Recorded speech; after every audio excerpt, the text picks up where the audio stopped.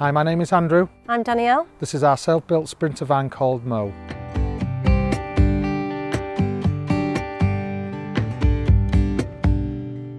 Welcome to the inside of Mo.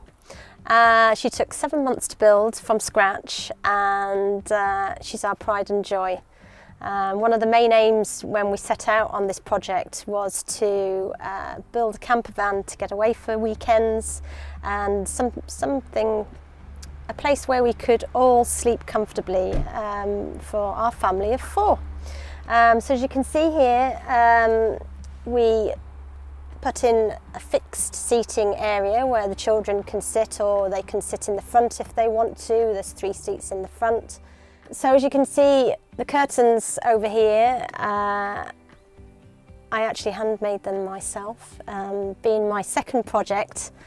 The bunting that you see, the yellow and grey bunting, was my first, and they're all made on my tiny little sewing machine on my dining room table. It took me hours and hours, but it was an enjoyable experience. So as you can see, next to the seats we've got some ports there, which are a 12-volt cigarette lighter as well as a USB port, so we can all charge our phones, or the children can charge their devices at ease, whether you're travelling in the van or when you're stationary. And they're all powered off the solar panel on the roof. So one of the main things Andrew and I really wanted to create was to make it quite homely, and to create this light and airy feeling. So that's what we set out to do, and I really feel that we've done that. It really does feel like being in a home on wheels. It's fantastic, and it's a pleasure to be in. So as you can see, we've just put up little notice boards, little things like that.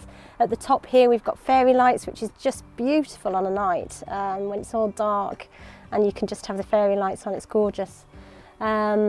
Skylight here, where we've got a net should you be up in the Scottish Highlands full of midges, and a night shade as well, so that's fantastic, and that all opens all the way up to create lots of ventilation. So we went for the tinted windows just to create a bit more privacy really, and went for sliding windows on both sides just to create again a bit more ventilation, because one of the main things we really want to do when we get the opportunity is go down into Europe with her, so the extra airflow would be appreciated. So yeah, we've just added little features such as notice boards and things like that, but that will eventually become storage up there in this area here. And all the little marine lights of all these beautiful flick switches, which we absolutely adore. It's so satisfying turning the switches on and off. As you can see throughout the van, well, you will be able to see shortly, is that we've actually used marine plywood, a wood that Andrew and I particularly like and think it has a really nice colour to it.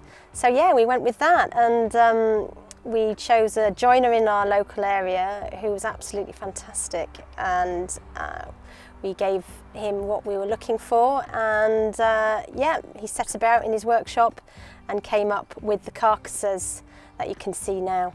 So behind here we have a loo, but in front of it we really needed a bit of extra storage space or extra area to do some chopping on and stuff like that. So we created a little shelf, a little extra worktop here, and that just simply flips up and then flips back down again for travel.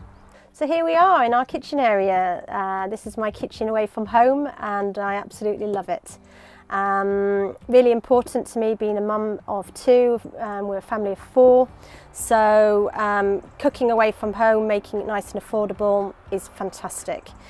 Fully functioning kitchen area we went for a 2-burner gas hob with a larger ring here, as you can see, and a bit of a smaller one, but fantastic 3-course meal, no problem. On the other side here we've got a flip up lid, which has actually got a sink underneath and a mixer tap. One of the main things I insisted when we did the build was that Andrew made sure we had hot water, and that's actually powered underneath the sink area here by a diesel Ispacha heating system, which is a dual system whereby it powers the hot water as well as the heating to keep us nice and cosy on a night. One of the other features that we decided to put in, which is a recent thing actually, is the little shelving unit, which is lovely. It's really dinky and just adds a bit of extra storage. You know, it's fantastic. Another thing that I love to do when we go away is to bring some flowers. It just makes it all look so lovely. As you can see down here, we've got 2 plug sockets which are 240 volts, and that's powered by the inverter which is underneath the seating area. Fantastic, as I can bring along a hand blender or other small low energy appliances, so that really helps in the kitchen if I want to whiz up a soup, no problem at all. One of our recent additions is the little shelving unit here with the hooks, which is absolutely fantastic to just store our little bits and bobs in, sauces, etc., and just helps when you're cooking in this space. Down here we have our last storage area, 2 drawers and a cupboard system we went for, and we've got some little brass beautiful latches on the side so nothing flies out as we're driving away. Just got all the utensils you should need for cooking away in the top drawer, and then there's just bits and bobs in the drawer below. The fridge down here, we decided to go for a Waco fridge, and we're so pleased we did. It's absolutely fantastic and well worth the money. It keeps everything really cool, and it has a freezer compartment in as well, which is just brilliant. So we have little ice packs in there, you know, take a picnic out for the day. It's just perfect. Next to the fridge we have our under kitchen cupboard, which houses lots of different things under here. We've got a bottle opener there, as well as the water tank. The diesel heater is behind that, as well as the gas tank and other bits and bobs. It's fantastic. There's loads of space in there, and that's it.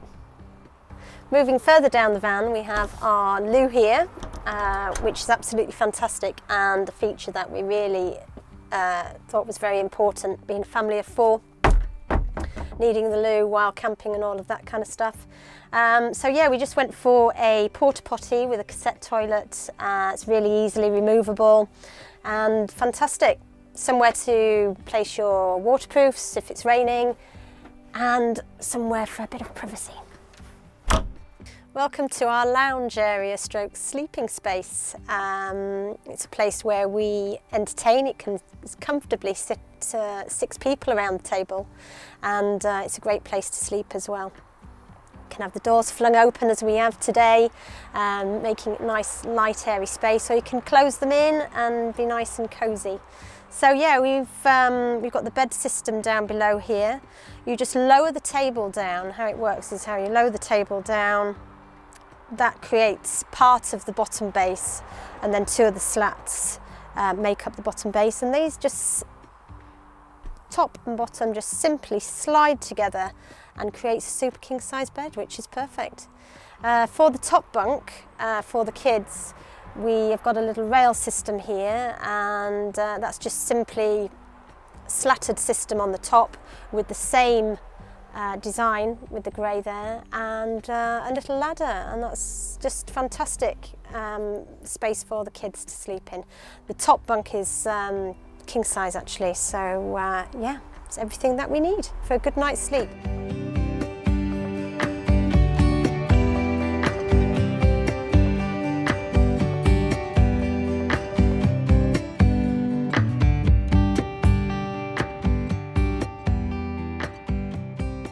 Thank you so much for watching. Please subscribe now and turn on post notifications so you never miss a video.